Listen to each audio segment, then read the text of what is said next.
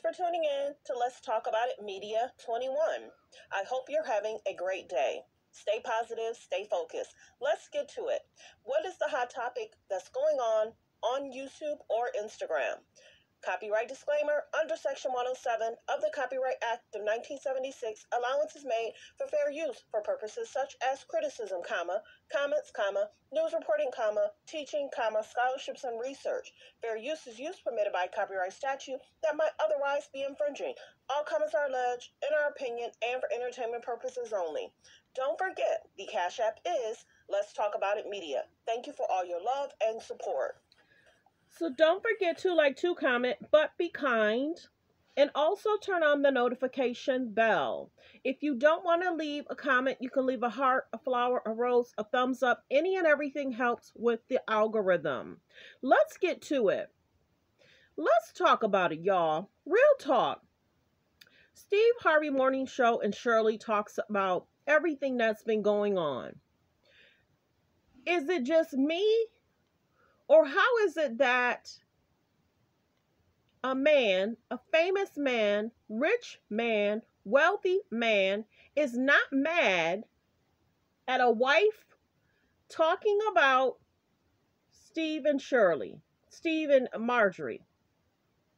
You're a wealthy man. You're putting them at risk and talking about everything they have in their home. There's some crazy folks out there. Is it just me? Or is it that Steve Harvey show do hot topics, trending topics? They talk about people, and they have been for 10, 15 years, if not longer. So they can't be excluded. He should be furious with Shirley. But I don't think because she is of value, how can he be?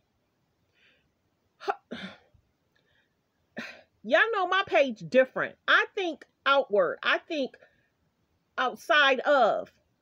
You talking to your husband that's been jailed, that kept lying to you. Oh, I should be getting out. I should be getting out soon. I should be getting a bond. He's still in there.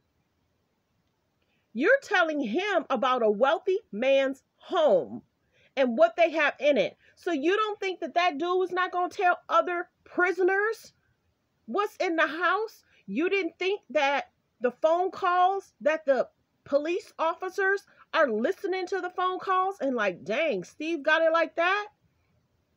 She put Steve at risk when you think about it. Him and Marjorie. But he cool with it, right? Because maybe it is a distraction from what he has going on in regards to the media. Let's listen to Shirley. I just don't see it. You on there talking, and I'm surprised. Normally, Steve get mad about stuff. First off, you know, he normally be like, you shouldn't be telling no prison man what I got going on. Normally, right or wrong. Tell me in the comments. Normally, don't he be like that? Why is he cool with it, what she said?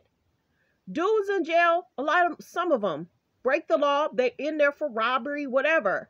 Some of these people are cuckoo for Cocoa Puffs. Why would you be telling my business to a man that's in jail? They tell you that the calls are being recorded. Whether you think that it's just between you and him, why are you telling them dude that's in jail or prison about my business? No. So is it that she's so valuable he don't want to fire her? Let's get to the clips, y'all. Because this ain't making no sense to me. She would have lost her job telling my business.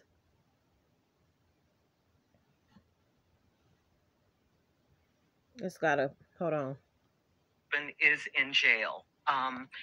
He's been in jail for over a year, since about right after the 4th of July of 2022. And recently, some phone calls from last year between he and I were leaked. And on those calls, you hear me saying you were winded going up the stairs at your home. And Marjorie looks at us as the help. And right here and now, I want to apologize to you and Marjorie for what I said. As much as I wish I could, I can't take it back. I can't. I said it, and I want to apologize. It was definitely not me trying to add to what you and Marjorie already have going on in your lives right now. But the fact that these tapes were released, it does seem like everyone is coming to you, coming for you, I should say, at this time, including me. But in reality, the tapes have nothing to do with what you and Marjorie have going on. It was just me running my mouth in a private conversation, or what I thought was a private conversation. And again, I apologize. I feel terrible. I make no excuses. You know, People I'm are married to this man for 8 years. People are so funny about redirecting To do issues. with what you and Marjorie have going on. It was just me running my mouth in a private conversation, or what I thought was a private conversation. And again, I apologize. I feel terrible. I make no excuses. You know, I said what I said, and there's no denying it. There's no taking it back. Back then, when the phone calls happened, I was trying to stand by my man, be supportive wife, you know. I'd been married to this man for 8 years. I had no idea that all this was going on with him. I had no idea. And the charges that he's facing are horrific. They are really bad. I for sure did not want your name mentioned in any kind of way associated with my mess. So I had to call you. I had to tell you. It was a hard call for me to make. But I called you. And I want to clear something up, Steve. You did not introduce me to him. I met him through a friend. I should say an ex-friend now. Anyway, so back to what I was saying. I had to tell you, he was in jail. It was going to come out.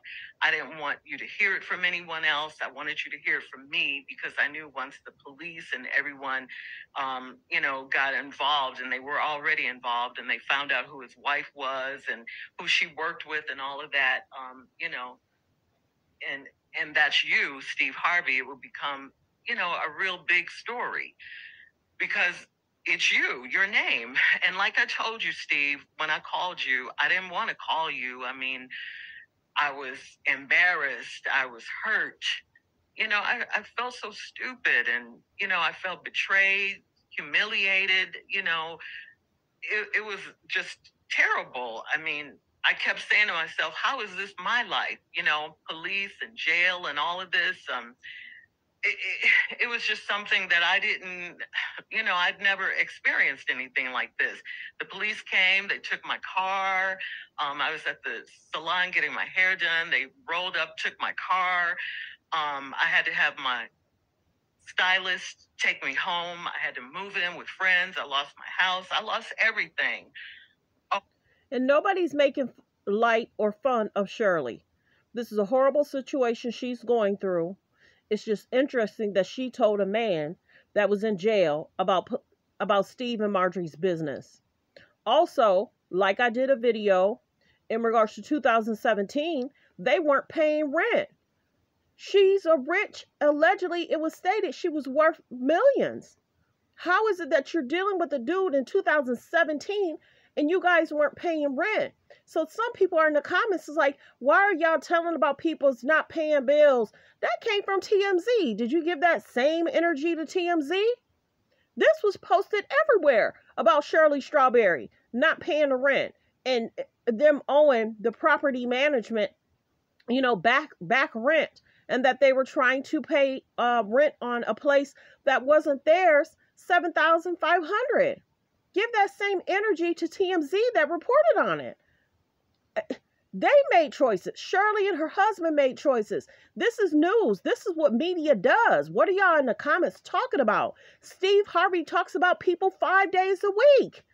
They joke. They even joked about Shirley Strawberry husband being in jail. Tommy said, oh, at least you don't have to cook no more. Steve said he might be now getting a decent meal in there. What? Come on.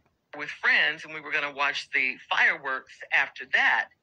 And so the fireworks didn't happen that night because it was like a terrible, terrible storm. So the fireworks got canceled. And when I look back, I see now that that was kind of a metaphor for what was about to happen in my life. The thunderstorms were coming. They were coming. The next day was the last time I saw him. He was arrested the very, very next day. I didn't even know he was arrested. So they went to Today was the last time I saw him. So they went to fireworks. She didn't know where her husband was. And then you get a phone call that you don't know what it is, and you don't answer to find out if that's about him. It could have been anything. That's all interesting to me. Some stuff's not adding up. It seems as if Steve should be a little bit mad about her telling the business. It seems to me if a wife is worried that her husband hasn't come home, hasn't been home, y'all was supposed to see fireworks. He's MIA, and you don't call hospital, you don't call a missing persons, and then you finally get a phone call and you ignore it, and somebody else has to tell you that he's in jail. Was there nice that he didn't show up and wasn't calling and was MIA? Big questions. Where'd this call? It just didn't compute. So I just ignored it. But he got word to me through one of his friends. They texted me that he was at Fulton County Jail. So the next time he called, I picked up, and that was him that had called earlier from jail. And he told me what happened. I thought he would be getting out in a couple of days because that's what he told me. But of course, here we are a year later. Those days turned into weeks. The weeks turned into months. And like I said, I don't. This is just on and on. Every day it's just something, and my life has just been a nightmare ever since, and it's still going on, Steve. I mean, I had no idea that those tapes would be released to the world. I knew that they were being recorded, but I didn't know that they were going to go out to the world. I mean, I was just trying to make conversation with him, trying to, just get him to think about something other than where he was. I was telling him about my day, this particular day, and that was the day we were talking about, on the phone when I said those things about you and the things that you heard and the world heard. And cut to today, I haven't spoken to him in quite some time. Divorce proceedings are underway. And Steve, at this point, all I could say is, what I have is my faith. If it wasn't for God, I probably would have, lost my mind or something in this instance. People don't see what happens when these mics go off.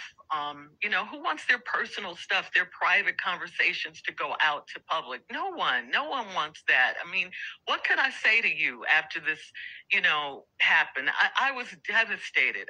I mean, absolutely devastated. I mean, I thought of everything, I could lose my job. How could I? Let's take a step back. Don't Shirley read the strawberry letters? That's their personal business. That's their personal life. She became a strawberry letter. Steve don't like it and she don't like it. The phone calls was released because he was allegedly lying and cheating, looking for her to pay his lawyer fees, talking to other women. Hello? Not that she should be thanking media, but it's a teaching lesson for women. Don't get a dude that's going to lie, cheat, steal, allegedly. Can't be around this and can't be around that. You had it good, dude, and you messed it up. You was messing up in 2017, not paying rent. He supposedly had successful businesses. How were they not paying rent? It happens, but it happens for two adult married grown people. Something's not adding up. There might have been concerns in 2017 because of the rent not being paid. Now, mind you, that's how it all happened in regards to them not paying rent and then allegedly them going into the home where they weren't paying rent. Well wishes. Women, you have to be careful who you're dating, who you're seeing. They need to be accountable for providing for the family, not having a background of concerns with jail. Happened. I was devastated. I mean, absolutely devastated. I mean, I thought of everything. I could lose my job. How could I face you? Everything. What I'm going through is what I'm going through, and I've been going through it for over a year. I just haven't spoken about it. Then on top of all that, these tapes come out and oh, I'm talking about you and Marjorie, and you guys are going through your own private hell right now. You didn't need me to contribute to anything, and I thought back, because I knew I had to say something, speak on. You created this term years ago in Los Angeles called reality radio, and I'm going to tell you right now, this is about as real as it gets, Sure. And the reason I'm here before you now, I wanted to say it live on the radio, is because your name is in it. We've been friends for a long time, Steve, and these jail calls were made public, and I wanted to give you and Marjorie a public apology and to ask for your forgiveness publicly. I just wanted to have a real moment with you, and I have to tell you, I've been coming to work every day because, it's my only safe haven right now. It gave me a place where I could still be myself and forget my troubles for a little while, and just, do my job. I want to thank you guys. I want to thank you, of course, Steve, Tommy, Junior, and of course my girl Carla, for the space and the grace that you guys have shown me. This is a very difficult time in my life, if you can imagine. I love you guys. We're family, and I thank you. And I just want to thank everyone. I'm just trying to live. I'm sorry for what you and your wife are going through right now in your life. And I hate your names were dragged into my drama because you certainly don't deserve it. All right, Steve, I'm going to just start by saying that. So well wishes. I just wanted to do a recap read for you. You can go over there, find out what Steve was talking about. He then made it about him and Marjorie and about all the alleged cheating rumors. But there's a dude that's in jail, and she's telling your private business to a dude that's in jail. It's really about what his charges are, what he's in there for. Then for them to joke later on in regards to she don't have to cook no more, huh? He might now be getting a better meal or getting a meal, huh? Well wishes. Y'all, I told y'all, I think different. My biggest thing is your wife, you should be communicating about your own situations, your own private life. You should not be bringing your famous family issues in jail. This is the other thing. Steve's talking about the timing of it. People have been talking about this for 3 or 4 months. The Zoom call went out. They were talking about who he was, his wife being famous. They said her name, and then they kind of backtracked that she's so famous, we need to tread lightly on exposing who his wife is. So the Zoom calls went out a while ago. There's been one 2 or 3 months ago, and then I think there was one like last month. Other lawyers and higher YouTubers are talking about where, what, time, the bonds. They're doing all that. We're just talking about the general stuff. Well wishes. Thanks for tuning in. Thanks for supporting the channel. Like, comment, and subscribe.